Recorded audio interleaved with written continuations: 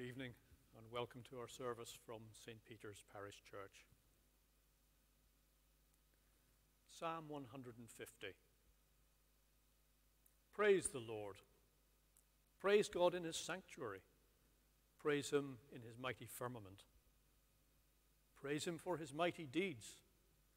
Praise him according to his surpassing greatness. Praise him with trumpet sound. Praise him with the lute and harp. Praise him with tambourine and dance. Praise him with strings and pipe. Praise him with clanging cymbals. Praise him with loud clashing cymbals. Let everything that breathes praise the Lord. Praise the Lord.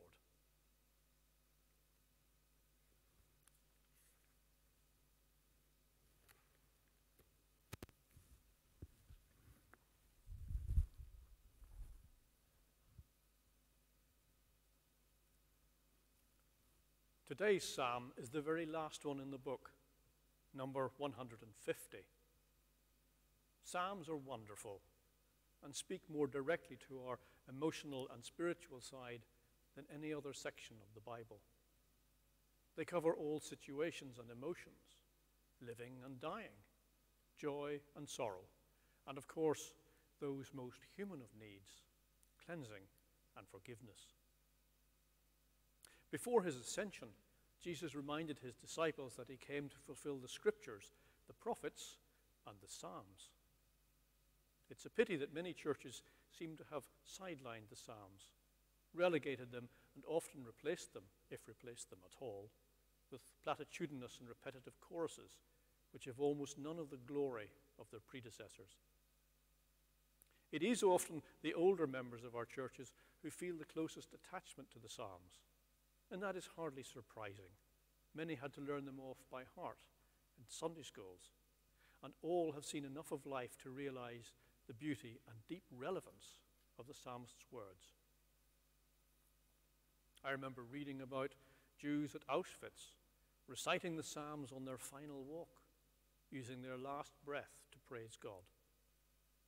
At funerals even today, there is still an expectation that the 23rd Psalm will be sung. We're all familiar with it, and with the words of Psalm 24, "Lift up your heads, O gates." Presbyterians adore what they called the Old Hundredth.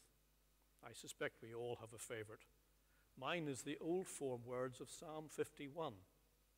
"Wash me thoroughly from mine iniquity, and cleanse me from my sin." Psalm 150 is a simple and pure celebration of God, a concluding reminder that we all exist to glorify God no matter what, and suggests we make a great noise while doing it. A bizarre concept, given that I am talking to you today from a church with only two socially isolated men in it.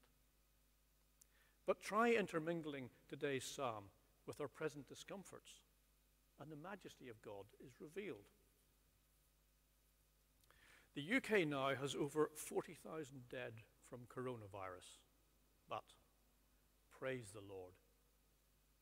Our churches are closed to public worship, but praise him in his sanctuary. Our economy is in trouble, but praise him in his mighty firmament. We have no idea what the future holds, but praise him for his mighty deeds. Our organ is silent, and singing is banned, but praise him with trumpet sound.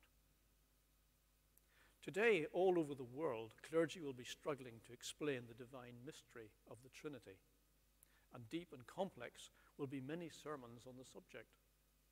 The psalmist didn't have that problem. His relationship with God was simple. And if we can accept the triune nature of God through the words of Jesus, then we won't have that problem either. The final words of the psalmist don't fade away in respectful silence, and nor should ours. They shout out for all creation in celebration of God. Let everything that breathes praise the Lord. Praise the Lord. Amen.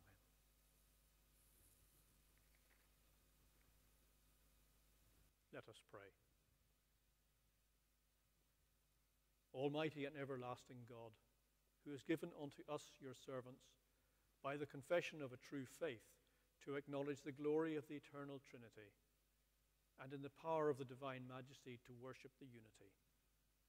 We pray that you would keep us steadfast in faith, and evermore defend us from all adversities, who lives and reigns, one God, world without end.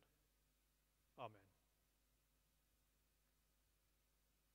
Almighty God, our heavenly Father, we thank you for the gifts of your Son, our Saviour Jesus Christ, who died for our sins, and the Holy Spirit, who today guides and aids those seeking to obey your commands. Look with mercy upon the people of this parish. Bless those suffering from illness, depression, or isolation. Bless those who keep contacts going, and those who feed, shop for, and enliven the elderly. Bless the members of the select vestry who still do all they can to ensure the normal work of the parish continues. Bless Brian, our rector, for his leadership, guidance, and humour in these stress-filled times. We ask this in the name of the Holy Trinity, Father, Son, and Holy Spirit, one God, now and forever.